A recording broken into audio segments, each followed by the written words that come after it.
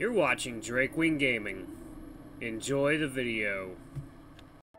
Hey guys, Nary here from Drakewing Gaming. Some of you know me on Twitter, The Gaming Dragon. Today I'm coming back at you into the Let's Play episode of Tennessee. So, I'm gonna try and get a liar video out to you guys today. The new update bricked my save, so I'm having to restart from scratch, and the skip function does not work in liar. So I am having to press that space bar, yeah, like crazy. And it has cramped up my hands. I forgot how much damn content that game has. But anyway, guys, please sit back and enjoy for the next 18 minutes. Let me entertain you, and let's jump right in. Alarm changer up, and let's go. Alright. Guess you managed to get here on time. Jeez, the officials usually ask the other player if he's okay with waiting for his opponent to arrive. If he's not, then he gets an automatic win. I get that winning is important and everything, but this guy was ready to give me a match loss over a couple minutes of delay? Just give me 1 second to get ready. At least I managed to change my shirt on the way over. Now I just need to check the strings on my rackets and... Okay, all set. Let me lower this song. I don't know if this is a copyrighted song. I hope it's not. There we go. Okay. That's better. That's more manageable. I get in place as fast as I can, trying not to delay everything on any further. At least running over here already counts as warming up. Alright, it's time for me to do this. I take a deep breath and ready myself. I see an opportunity to return a straight shot onto the open court and strike the ball with as much power as I can muster. It hits the court and slides away. My opponent doesn't even come close to reaching it. The bull just stands there, panting and looking at the ball in a daze. Game, set, and match won by Michimaya. Count 6-2 to 6-0. Wow, this match has went pretty fast. Must be some kind of record. It didn't even take me an hour. I walk up to the net to shake hands with my opponent, who simply looks up at me with a sour expression and grumbles something incoherent. Nice game! Well, can't help you there, buddy. I put my things back into my bag and hurry out of the court. I'm welcomed by the smiles of my little brother in June. Nice game, Aniki. You're an awesome.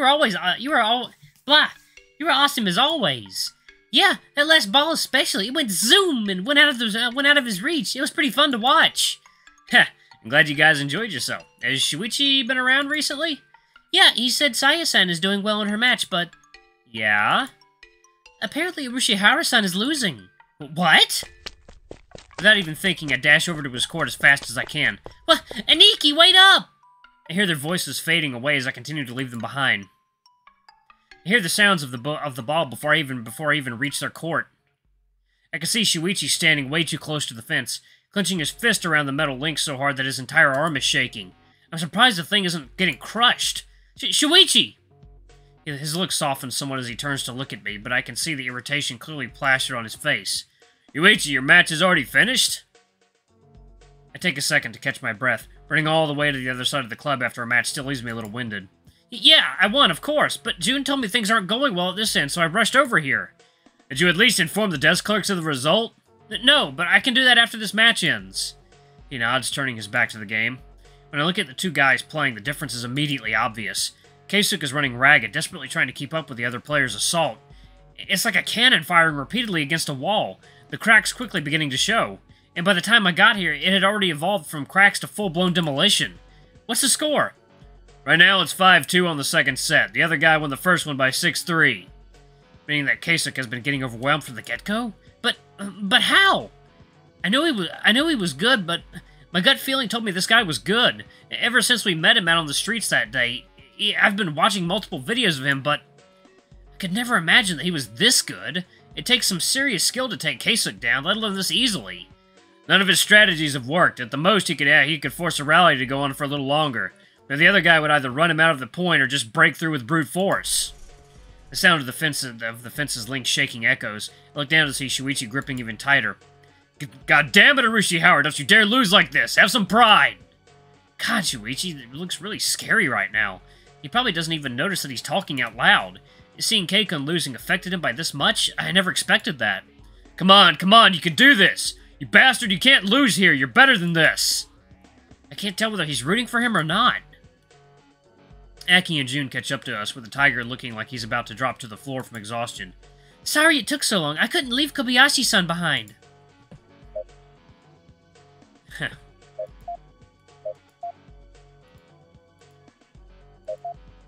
Thanks, Aki. How bad is it? One particular shot echoes much louder than the rest. Keisuk's opponent, Yuuichi, just smashed a ball that Keisuk couldn't control and ended up returning too high. The shot hits the ground with force, leaving Kei-kun completely incapable of reacting. 40-15! Match point. No! The mood grows more and more somber as we watch both players return to their positions to resume play. Match point. If Kei-kun allows his opponent to score again, he loses. Urushihara-san can't lose like this, right? Damn, come on, Urushihara, get a grip! The Akita throws his ball high into the sky and serves. It's a fast, wide slice that aims to jump away from the court. Come on, Kei-kun, you can get it! He barely managed to reach the ball in time, tapping it over to the other side and keeping it as close to the lines as possible, returning the ball to his opponent's backhand. The Akita runs to the ball and... He's going around it?!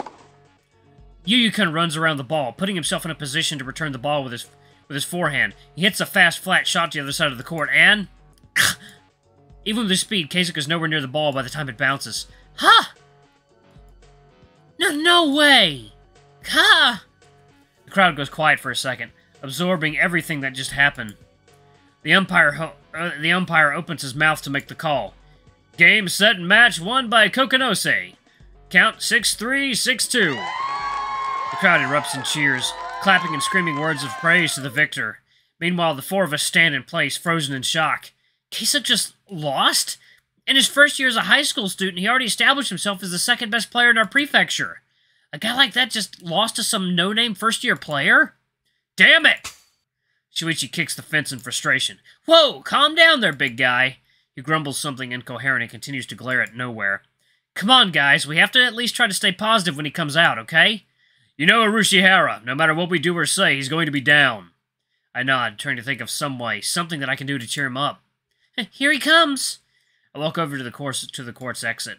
Yuuichi has already left a while ago, not even bothering to linger around.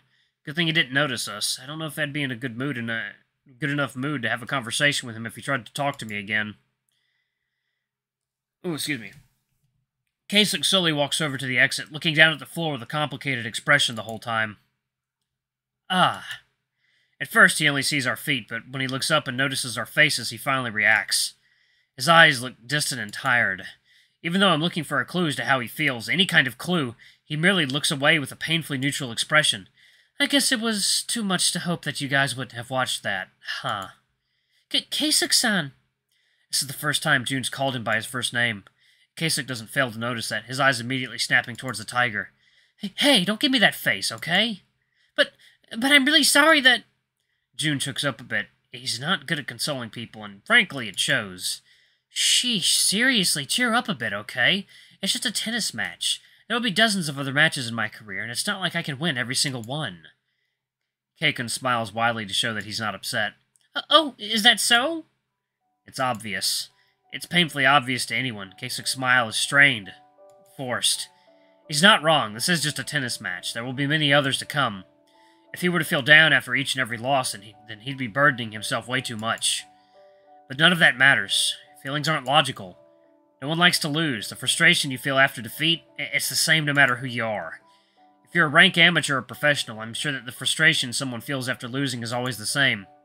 As long as you truly love something, there's no way you wouldn't be frustrated by defeat.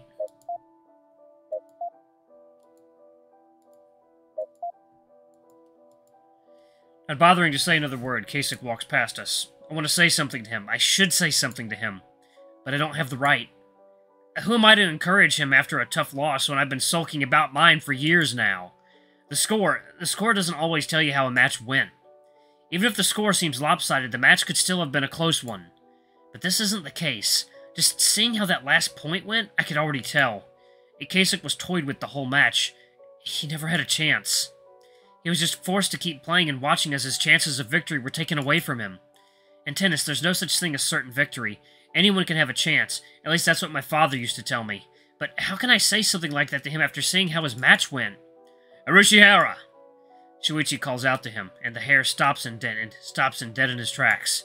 He doesn't turn around, keeping his back to us the whole time. What is it? His voice comes out shakier than before. Are you going to be alright? Keisuk's body shifts. He puts an arm at his waist and begins slowly shaking his head. Oh God, not you too. What? Don't start with this sappy melodrama and pretend that you're worried about me. It's creepy. What? What? Completely taken aback by his response, Shoichi freezes on the spot, unable to do or say anything. If you guys will excuse me, I need some time alone to think.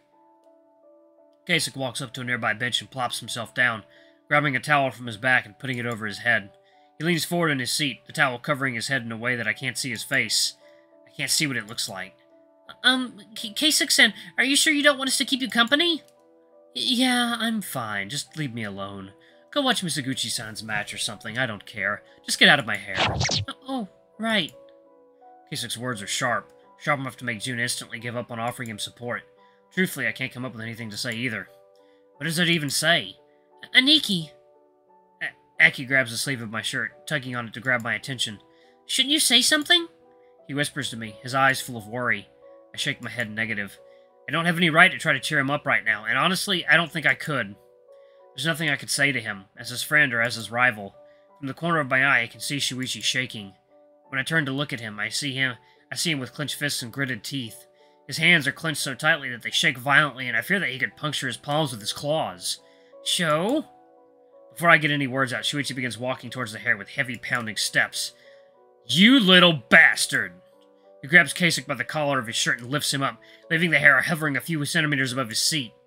Kei-kun rushes to stabilize himself, planting his feet firmly on the ground and moving his arms to support himself against the bench. I'm amazed that his shirt isn't ripped from being grabbed and tugged like that. Even if his initial reaction was out of shock, Kei-kun is quick to compose himself. What the hell are you doing? What's wrong with you? Me? What's wrong with you? You got your pride hurt because you got beaten like a chump and now you're gonna lash out on us? And I'm being creepy? How dare you, little ungrateful prick! Finally regaining my senses, I rush over to the two to try to defuse the situation. Shoichi, that's enough! Let him go! As soon as I place my hands on his shoulder, Shoichi moves his arm to push me aside. I can tell that he's holding himself back. Otherwise, I probably would have planted my ass firmly on the ground. This doesn't concern you, Yuuichi! Fuck off! His eyes don't even move a little bit towards my direction. I continue to stare at Kei-kun, unmoving. What little I can see of Kei-kun's face, since most of it is blocked by Shoichi's towering figure, shows me a snide look. Oh, please, you? Worried about me? Don't make me laugh. I don't need that kind of thing from you. Our relationship isn't like that. And yeah, I don't care about your sympathy. I don't want it. You can go shove it somewhere else. Stop being such a bitch. We're just trying to help you cheer up. There was no need for you to talk to us like that, especially June-kun. I don't care. I don't need your help. Shoichi pauses for a second, tightening his grip around Kei-kun.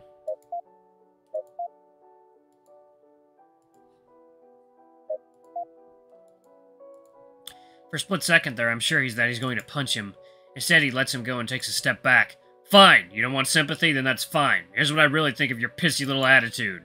You're trying to pretend you're fine, that you don't need our help, and you don't want us around. Don't make me laugh. It's so obvious that you're hurting. It's so obvious that it's actually kind of disgusting. Shoichi-san!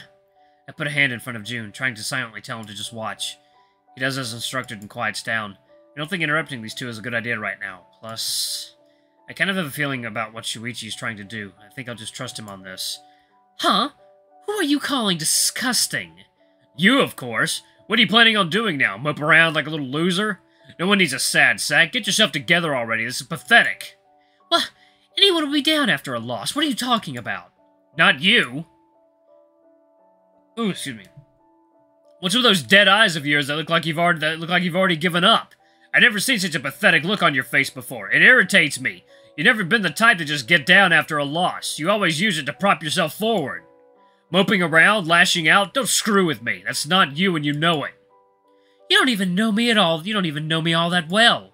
Oh, please. We might not be the greatest of friends, but I've been spending almost all of my days with you since we met.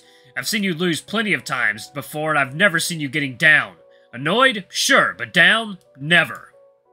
So pull yourself together already. This isn't the Urushihara that I've come to respect. We both glare at each other for a few more seconds. My heart feels like it might pop from the tension. If I'm wrong and this goes badly, I don't want to have to deal with a fist fight between my friends. But then the impossible happens. Kei-kun sits himself back down, sighing out loud. Fine, I see what you're trying to say. I think this is the first time we've met since that you've spoken to me like this. Yeah, I'm surprised I didn't blow up at you any sooner. You really are a pain to deal with. The same here. God, you're so insufferable. I could see the corner of Kasuk's mouth curving up in a half-smile. Was I right? Come on! We don't need to deal with this right now, and I need to cool off. Shoichi walks up to us, opening his arms and herding us away from Kasuk. Well, what about Kasuk-san?